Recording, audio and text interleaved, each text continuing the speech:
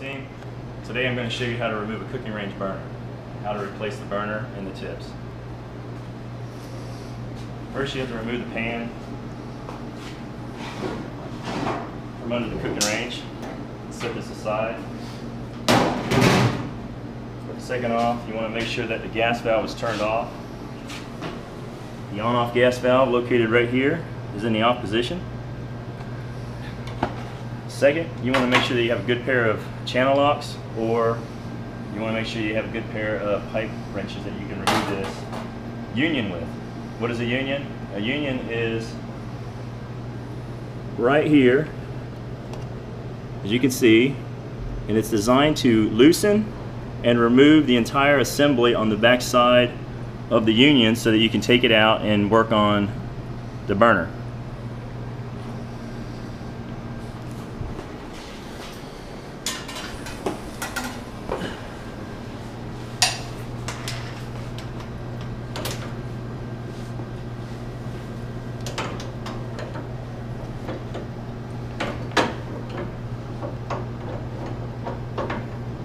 Always remember, when you're removing parts, to always pull down, never push. That way if your hand slips off the wrench, you won't bust your knuckle on a piece of metal.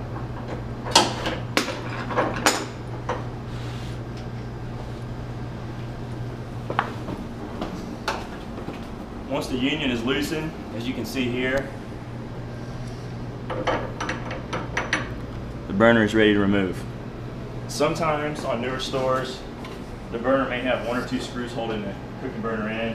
You may have to remove those screws, but shortly after the burner's been used for 12 months or so, these screws in the area of the burner break off, and most of the time the burner's laying in place.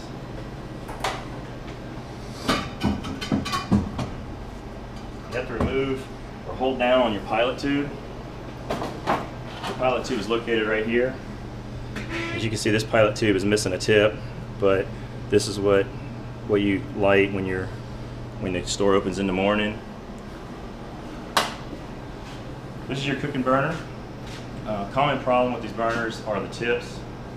Many times the tips will work their way loose and gas will leak from around the base of the tip and create a flame, and you don't have a strong flame when it comes to your burner.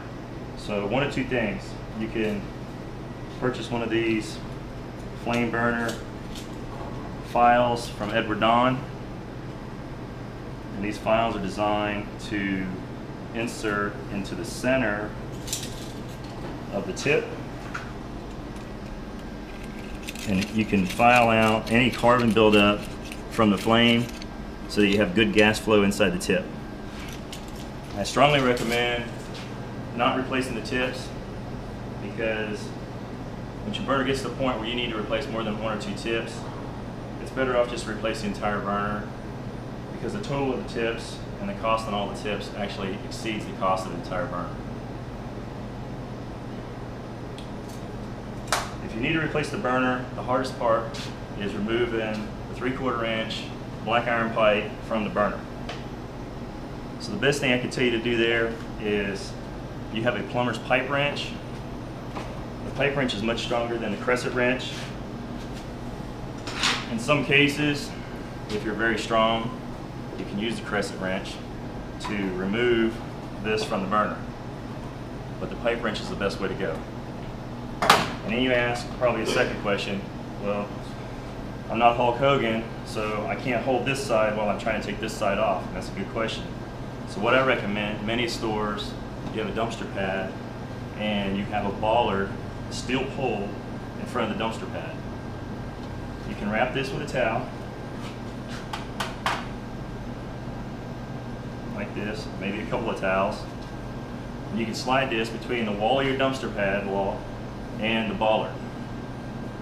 It's in place, it can't go anywhere. You have your pipe wrench you put on here, and you torque down on it, and you can unscrew this from the cooking burner. Another good idea to remove the pipe, worst comes to worst, is there are a lot of Home Depots and Lowe's that actually will cut and thread this pipe for you. So if you take the entire burner into Home Depot or Lowe's. Many times you can get them to help you remove the pipe from this, and or they can actually make you a new piece of pipe, insert in the new burner, and then you can just leave this pipe in the old burner and dispose of it. A piece of pipe this long is going to cost a few dollars. I'd like to take you over here to the book.